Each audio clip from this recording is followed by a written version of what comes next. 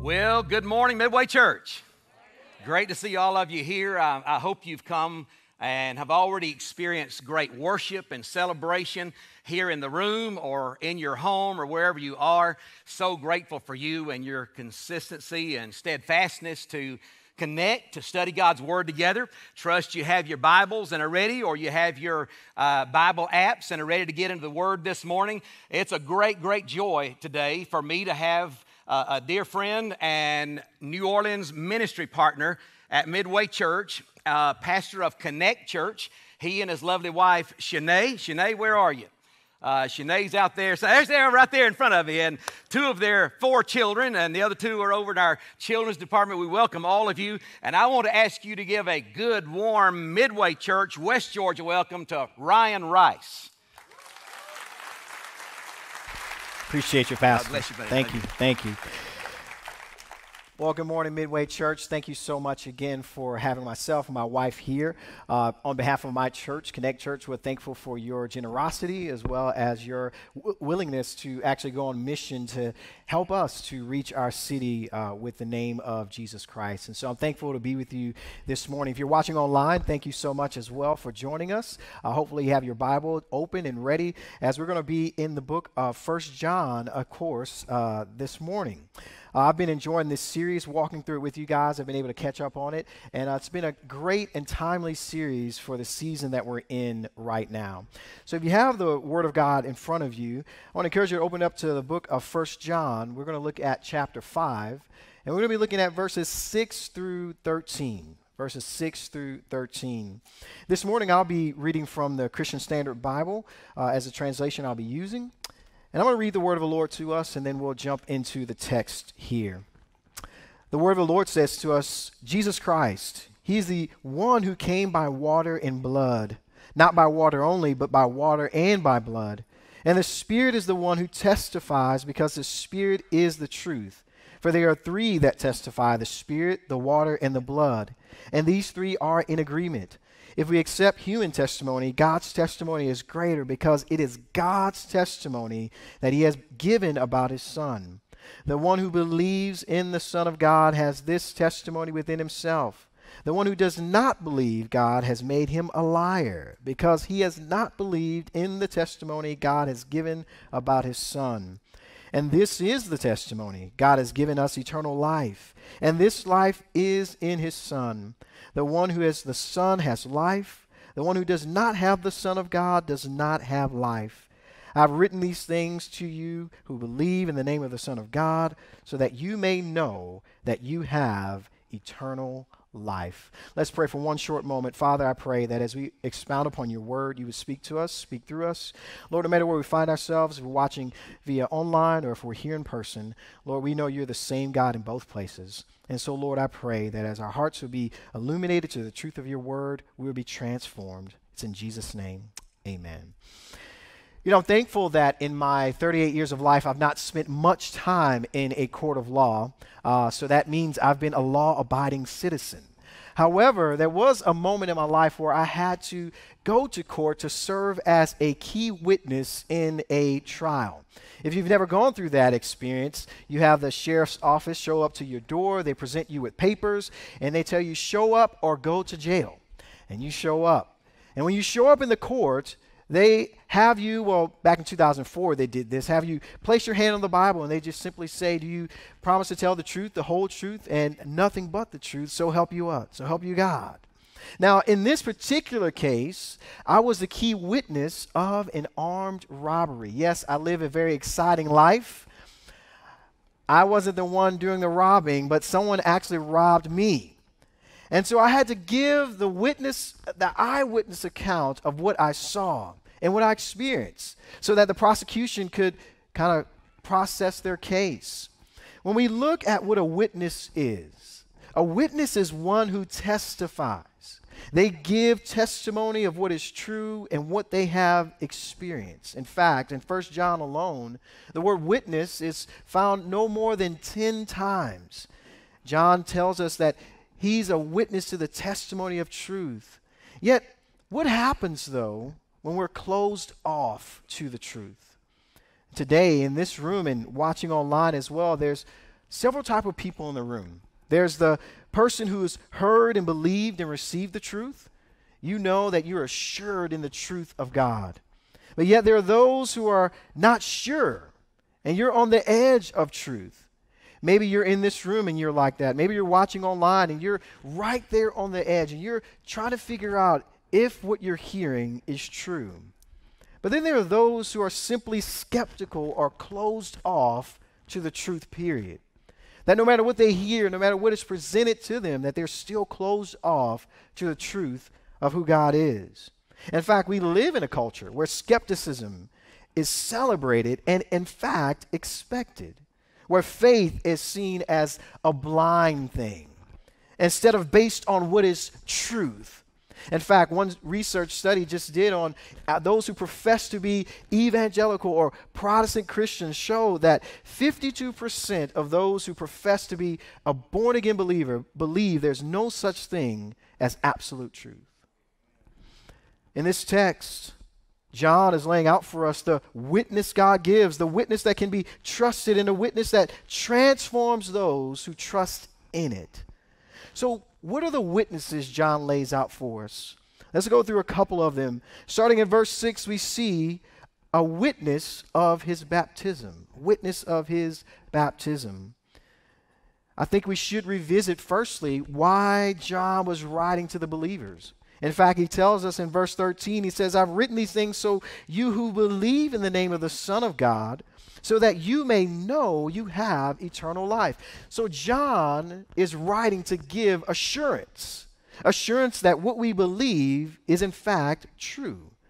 John gives this first witness that Jesus is the Son of God. He says, the water. Now, what is this water that John is speaking of here? Well, some have said it's the birth of Christ. And they're saying, hey, this water represents the way Christ came, the birth of Christ. Yet the context here, I think the best interpretation here is that this is speaking of the baptism of Jesus. We find the baptism of Jesus in every gospel account. Now, as we see this in every gospel account, one thing we have to take notice of is that it must be immensely important. We see in the gospel accounts that it tells of Jesus' baptism. As you may recall, John the Baptist, who was a prophet sent from God. In fact, he could be labeled as one of the last Old Testament prophets. He comes and he lives out his life in the wilderness, proclaiming a message from the Lord. And what was his message to the people of Israel? Repent. Turn from your sin, change your mind about God, and be baptized. John was preparing the way for the Messiah. Now, think of it this way. This was a sinful people John is calling to repentance. He's calling a sinful people to repentance, to tell them to turn from their ways, trust in the Lord. John tells his people in Matthew 3:11, he says, I baptize you with water for repentance, but the one who is coming after me is more powerful than I. So John was fulfilling his ministry right there in the wilderness. But then in this moment of John's ministry, Jesus arrives. And Jesus arrives and asks to be baptized.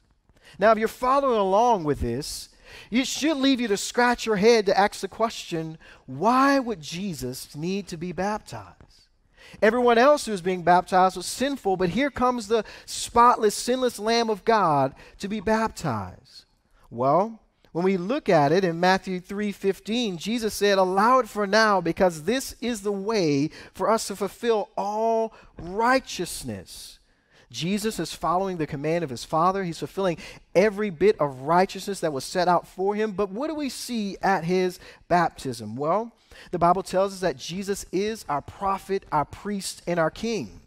One thing we see at his baptism is that he, our great high priest, that this was his first entrance into the priesthood, into the ministry that he was called to.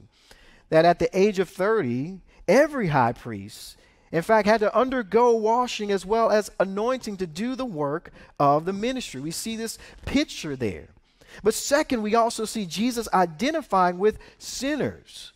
In our own baptism, we see this reality. We just saw it a few moments ago. We see the reality of us dying with him and then raising up again with him, free from sin and able to walk in the newness of life.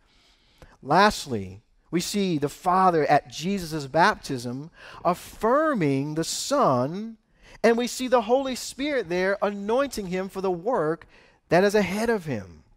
We see the Father at his baptism, and this gives us proof that he was no mere man, that he was both God and man. In fact, in Matthew 3:16 and 17, it says, when Jesus was baptized, he went up immediately from the water. The heavens suddenly opened for him, and he saw the Spirit of God descending like a dove and coming down on him. And a voice from heaven said, "This is my beloved Son, with whom I'm well pleased." One note here is that at his baptism, Jesus was not made God. He's always existed as God. Jesus stepped into time. He's always existed. The Bible tells us that he did not find it robbery to be equal with the Father. In fact, these three, talking about the Father, Son, and Holy Spirit, have the same substance and power in eternity.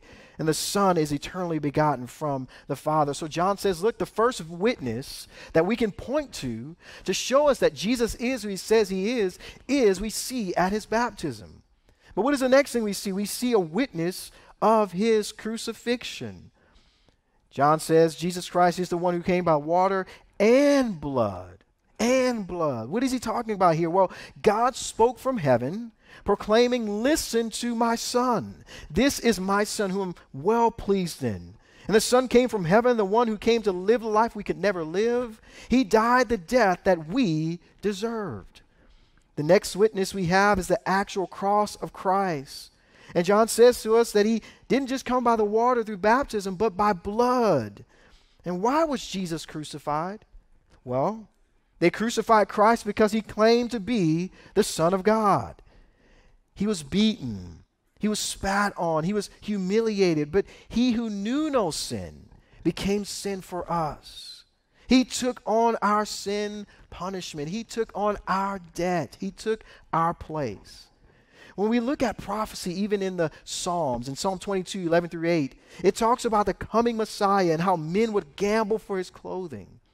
This is all fulfilled. We see even in John 19, 23, and 34, we see John's account of the soldiers taking his clothing, and while he was on the cross, they're gambling for his clothing. As Jesus was crucified, we see several things that eyewitnesses give account to. We see the two thieves on the cross, one first mocking him, and they're both mocking him at first. And yet at the end, one thief asking Jesus to enter into his kingdom. We see darkness coming upon the earth while Jesus is there on the cross. As Jesus cries out, "It is finished," we see the veil of the temple being torn in two. This was no man doing this. This was all supernatural. We also see the tombs being open and those who are dead raised up again, going into the city. Also at the crucifixion, we see the Roman centurion who was near the crucifixion, after witnessing Jesus' death, remarking, "Truly, this man is the Son of God." See, he wasn't just some man on the cross. He was indeed the Son of God. He was the sufficient Savior of all mankind, who willingly laid down and gave his life. And why did he do this? He did this because of love. He did this because he loved the world. This is the witness that John is pointing us to give us the assurance that who we believe in is indeed who he says he is. But also to those who are wondering, what is this witness? It is showing us that Jesus is a sufficient Savior. Vince Vitale of Ravi Zacharias Ministries said this. He said, "At the cross, we see the absolute uniqueness of the Christian response to suffering. Only in Christ do we have a God who is loving enough to suffer with us." If you want to understand the distinct difference between Christianity and everything else, is that there is a God who stepped into history to become like us and suffer with us, and has the answer to suffering for us. It is found in the finished work of the cross. We serve a sufficient Savior who has been touched with all of our infirmities and knows exactly where we are and understands even the path that we should take. So we see his baptism as a witness. We see the cross, the finished work of the cross, as a witness. But we also see a witness of the Holy Spirit. It says he came by water, but not just by water, but by blood, and the Spirit is the one who testifies, because the Spirit is the truth. Remember the implications of what we're saying here. If God is real, which he is, and if the Son came, which he did, and if the Spirit of God teaches what is true, then to reject this truth is to reject God. I want you to let that sit for a moment on you. To reject what we're saying here and the witness that we have from John, to reject it is to reject God. So who testifies for us? The Spirit of God. The Holy Spirit convicts of sin, righteousness, and the judgment to come. And the Holy Spirit, God the Holy Spirit, will always speak what is true and speak what comes from Christ. He will lead us to Jesus and only speaks what comes from him. Here's what Jesus said about the Holy Spirit. In John 15:26, the word of the Lord says, when the Counselor comes, the one I will send to you from the Father, the Spirit of truth, who proceeds from the Father, he will testify about me. The Spirit of truth is the witness of Jesus Christ and him crucified. The Bible says, yet there are three that John lists here: the Spirit, the water, and the blood. All three in agreement. All three pointing us to the assurance of who Jesus is. In fact, in Jewish culture, one witness was not enough to bring a charge against someone. It tells us that you needed at least two or three. John, culturally using this example here, is showing us that there's enough evidence to show us that we can have the assurance that Jesus is who he says that he is. We see this with the truth of the witness of the water, the blood, and the Spirit. And how do you know if it's from the Lord? Well, the Spirit of God will always point us back to Jesus. I want to encourage you, my brothers and sisters. I know we live in an age where absolute truth is taboo, but can I tell you something? There is an absolute truth in Christ. And he is showing us that we should be resolute, that the witness we have received from him, we should stake our feet and be rooted in fully. It matters not where the culture goes. It matters not whether the culture goes this way or that way. But for those who are his, we have a witness and a testimony that is true, and we're called to remain resolute in it. No, we look to the one who points us to his sufficiency. But then look at this. Not only do we have a witness from his baptism, we see the crucifixion, we have the Spirit of God testifying to us what is true, but then we have a witness from the Father.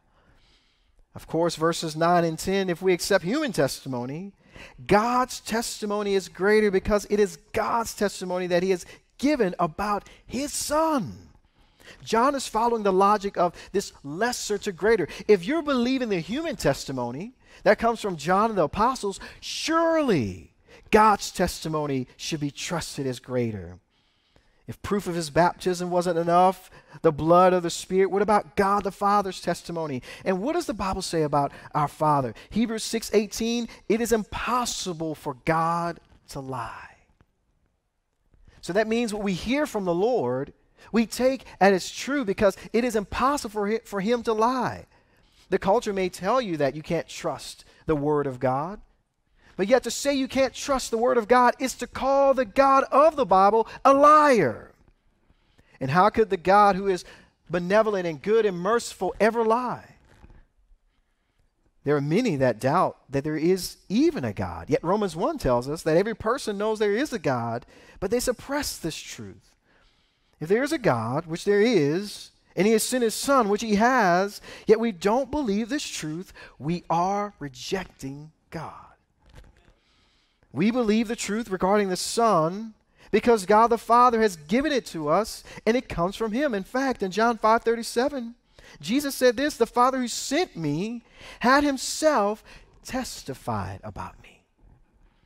I believe the truth about Jesus because the Father has revealed it to us.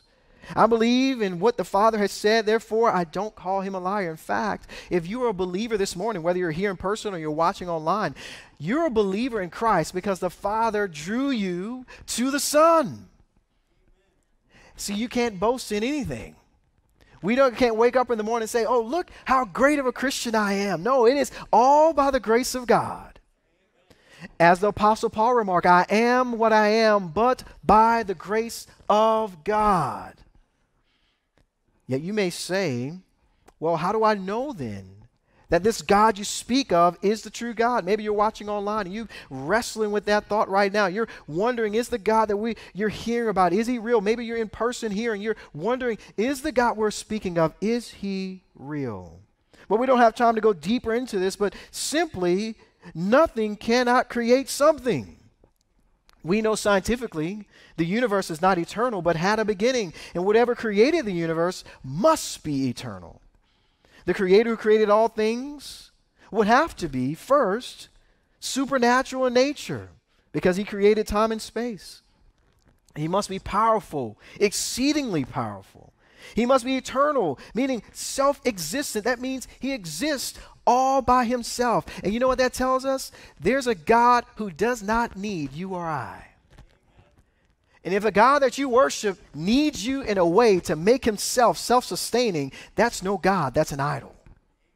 No, the God we're talking about exists all by himself because he must be omnipresent, because he created space and is not limited by it. He must be intelligent supremely because only cognitive beings can produce a cognitive being.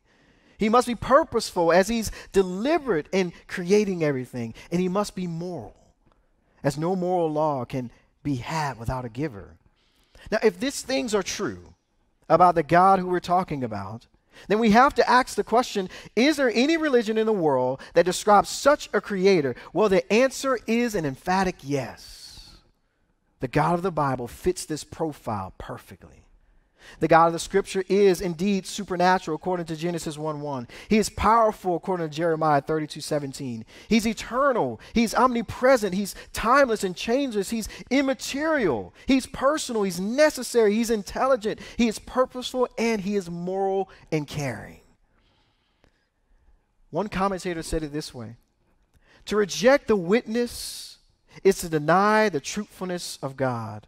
He has spoken and acted deliberately and with absolute clearness. The testimony has borne. The things that were not done in a corner, the witness must therefore either be accepted or rejected because it simply cannot be ignored or explained away. I just want to put it up front to you this morning that if you find yourself in the room this morning, if you're wondering where I'm pushing you to, I'm pushing you to a decision that are you all in and have you trusted in this God who is sufficient and the one who gave us his son, or are you still on the outside? No matter if you're watching online right now, yes, that is the call that I'm calling you to trust in this sufficient Savior who we have a clear witness from. That he is sufficient. Well, what does this all lead? Well, a witness also of new life. A witness of new life. Verse 10 says, the one who believes in the Son of God has this testimony within himself. The one who does not believe God has made him a liar. Now, Romans 10 tells us that confession with your mouth and belief in your heart that Jesus is Lord, this is what we're called to do. Believe that Jesus is Lord. Believe that God raised him from the dead. This is then the result of salvation. Now, last week, you saw how John continually focused on the truth of being born again, walking in that love of being born again. And when we come to faith in Christ, the testimony of this reality is now found in us. You have the water. You have the crucifixion, you have the Holy Spirit, you have the Father, and now eternal life gives a testimony of what Jesus has done, and his truthfulness is found in our hearts. John makes it clear that those who believe the testimony from God, they place their trust in his word, they become a walking testimony of the proof that God has given us his Son. Now, here's the thing. I know where we find ourselves as a nation right now. I know that we have found ourselves in a season where our testimony is more political than biblical. Brothers and sisters in Christ, my brothers and sisters online, if more people know of your political testimony than your biblical one, you're missing it. I just want to help you out a little bit here. Heaven and earth will pass away. However, his kingdom will remain forever. I want to tell you something. There will be one day no White House and no America, but there will be the kingdom of God forever and ever. It will be world without end. And I want to tell you something. The message our world needs is the message of his kingdom, and we must bear a testimony of that to a dying world. See, 2 Corinthians 5:17 should not just be a churchy cliche. It should be the reality of our life. If you don't know what 2 Corinthians 5:17 says, therefore, if anyone, you want to know what that means in the Greek? Anyone is in Christ, he is a new creation. That means Republican. That means Democrat. That means Libertarian. That means black. That means white. That means Hispanic. That means anyone. If you're breathing and you're not in the kingdom of God, we want to point you to the one who is sufficient to bring you into his kingdom. Because if anyone is in Christ, he is a new creation. The old has passed away, and see, the new has come. Is that your testimony this morning? But see, here's the thing. It could be your testimony, but yet you're not letting anyone else know about your testimony. I mean, they know where you stand in all other aspects, but do they know where you stand for Christ? The new life of Christ in you says to the world what God has said is true. Peter went from being a fisherman to a fisher of men. He went from a man who denied Jesus to one who was empowered by the Holy Spirit and proclaimed boldly the message of Christ. It showed to a dying world that indeed the message of the Messiah was true. We also have, though, a witness of eternal life. And this is the testimony. God has given us eternal life, verse 11. And this life is in his Son. The one who has the Son has life. And the one who does not have the Son of God does not have life. You know, there's only two types of people in the world. I know that the culture tries to tell us there are many, different types of people. Although there are different ethnicities, there's only two types of people in the reality of it. There are those who are saved and those who are not. There are those who need the redeeming message of the gospel of Jesus Christ, and there are those who have it. No, the witness of eternal life speaks boldly. And to live and never die is a gift only God can give. In fact, Jesus said, everyone who lives and believes in me will never die. John reminds the believers of this early on in chapter 2, where he says, and this is the promise that he himself made to us, eternal life. Eternal life. It is so interesting that in our world, so many search for life, in a full, meaningful life, and place their trust in so many things and never find life. Maybe you're watching online and you're struggling right now. You're trying to find meaning in life, and you're trying to find where you are. And so you've put your hope in money. You've put your hope in your job. You've put your hope in politics and wherever you find yourself. But if anything this year has shown us how short those things come up for us. The only thing that is still remaining steadfast and immovable is our faith in Jesus Christ. And this is where we should be found. In Christ, the scripture tells us that in order to find true life, first, we find new life in him. We find it here and now. Jesus said, I've come that you may have life and have it in abundance. And where does this new life come from? This new life is given from him who lived the life we couldn't live. and died the death that we deserved. His very life was given for us and then given to us. And because of the finished work of Christ, we are freed from the bondage of sin, death, and the grave. I want to make this statement really clear for us so that you can without a doubt understand what I'm saying here. This is a gift we cannot earn. It is a person of Jesus Christ, and those who believe have eternal life, both here and in the life to come.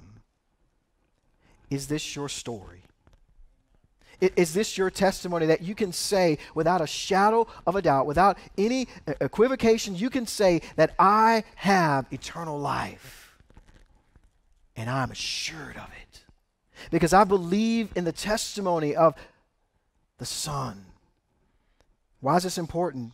And why does knowing this even matter? Why does this even matter to us? Well, when you know your Redeemer and what He's done for you, your life is lived in a constant faith-filled walk. Our church has been doing a Wednesday prayer this whole month with all the turmoil that's going around us. And the thing I told them this past Wednesday, I said, you know what? When all the smoke clears, I want us to be a people that our eyes are fixed on Jesus and our feet are rooted in the foundation of Christ. This is where we should find ourselves, because when you know your Redeemer, you know where your hope is. When you know you have eternal life, you rest that even when life is going crazy, there's always life abiding on the inside of you.